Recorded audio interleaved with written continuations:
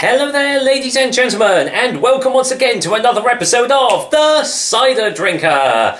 Now, this one, I was gonna do a little sketch on it, and I was gonna, introduce it in a way, that I don't normally do, but I thought that it probably doesn't deserve it, to be fair. Now, probably already judging it already, but generally speaking, you know the term scraping the bottom of the barrel.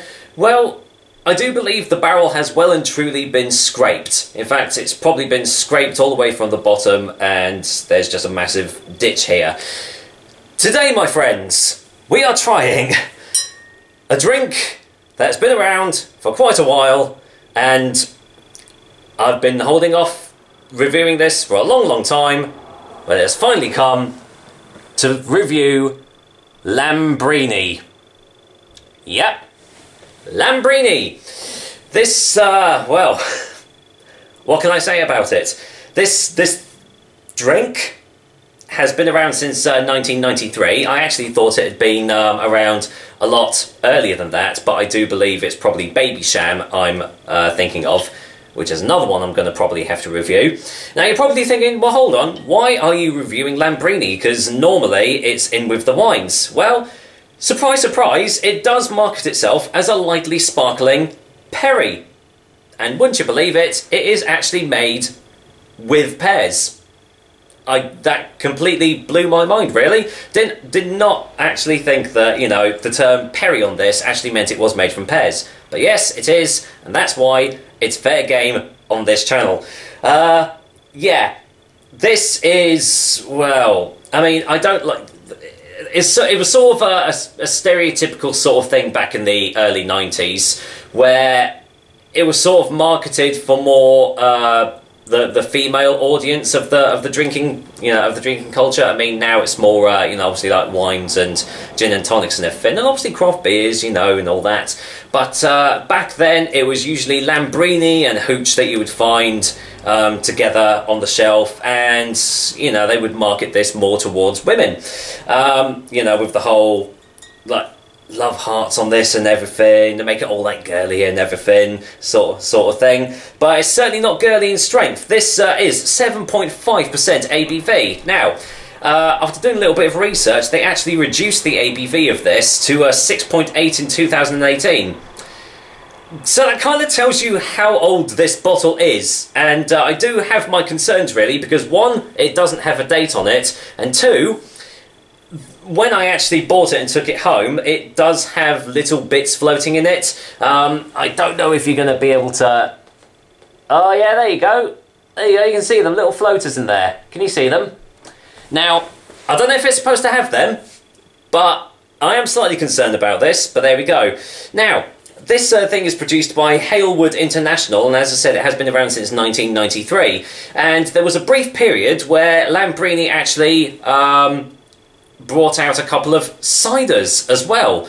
They were strawberry and cherry. They are still around today, but they're not known as ciders. I think it is literally just flavoured Lambrini now.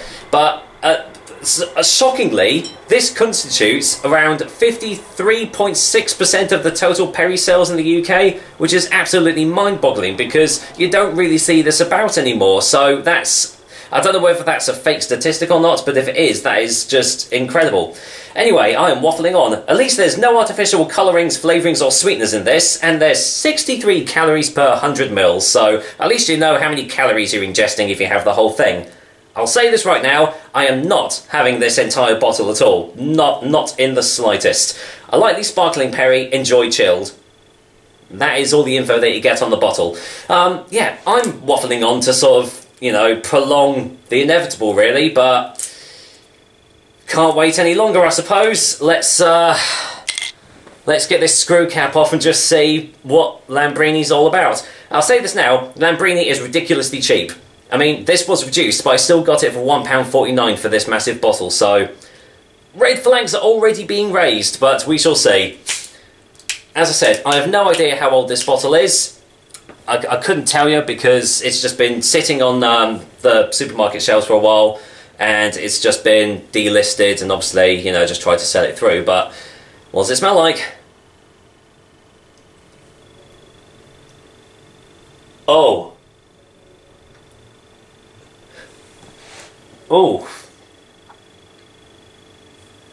Oh, wow. Oh, God, I am not actually making that up. I nearly gagged then. Oh, my goodness. Oh. Oh. Oh, that does not smell good. Oh, that is making me feel sick. Oh, okay. Holy moly, keep it together. Whoa.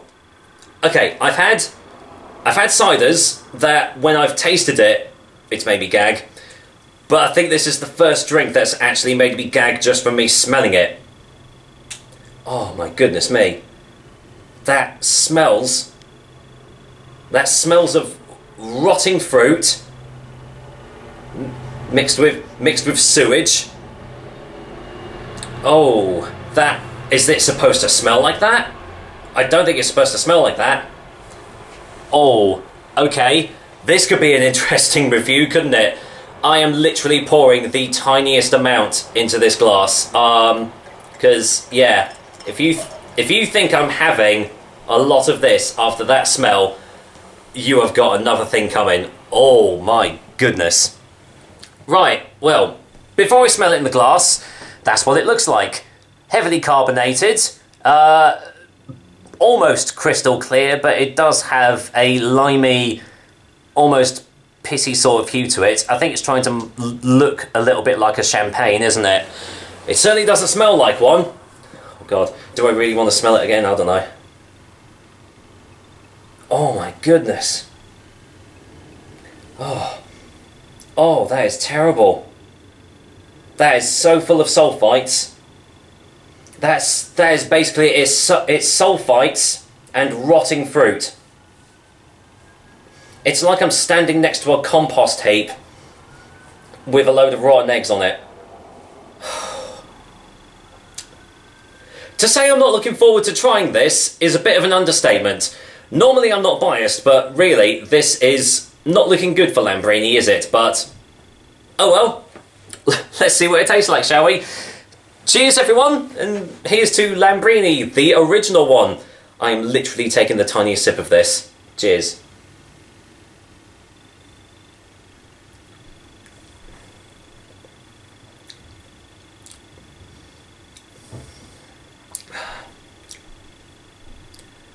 Okay. It doesn't... I don't think it tastes as bad as it smells. Hold on.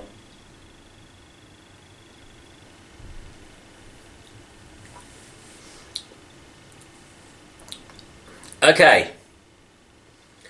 Okay, the taste is not as bad as the smell, but there's not really much of a taste.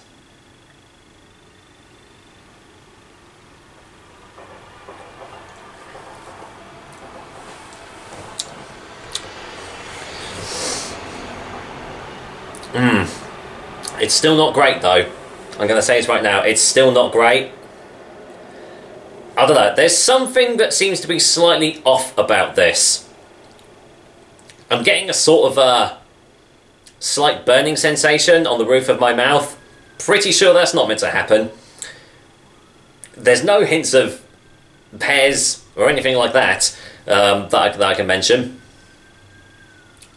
It does taste like a really cheap champagne, like ridiculously cheap champagne, like a £1.49 bottle of cheap champagne, which I would imagine this is sort of what it is trying to market itself as, you know, a really cheap alternative to the, you know, the £30–40 bottles of bubbly that, you know, you could just pick up if you want to have a celebration and everything. But I don't think I'd want to celebrate with this sort of thing. I'd rather actually pay the extra money and yeah, and just not buy this. Oh, it does concern me that there is bits floating in it though, it really does.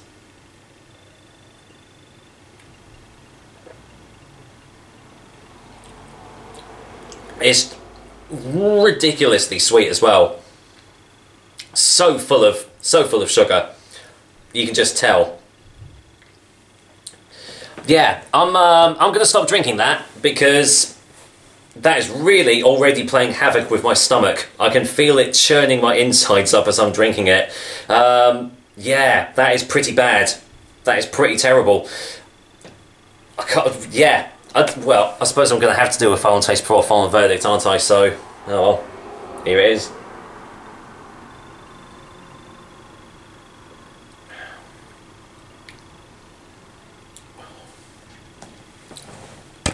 Yeah, I'm not having any more of that. That is pretty disgusting, to be fair.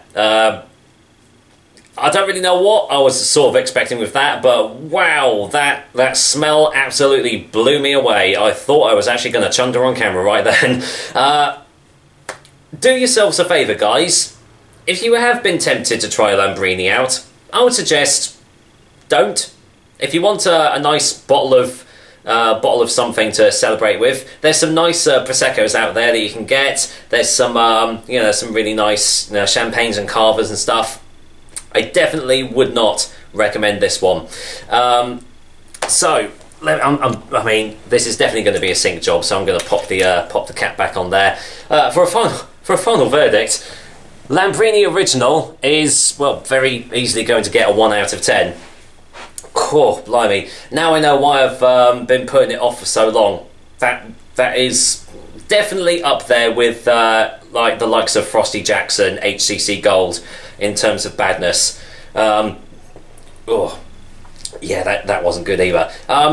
So I'm going to cut it short here. I'm going to probably drink some water just to sort myself out. And that was another episode of the Cider Drink for you guys. I hope you liked it. And as usual, I'll be back with another delicious and tasty cider soon. I've got to go and I've got to go and tip the stand and sort myself out. So take care, guys. Till next time, I'm out.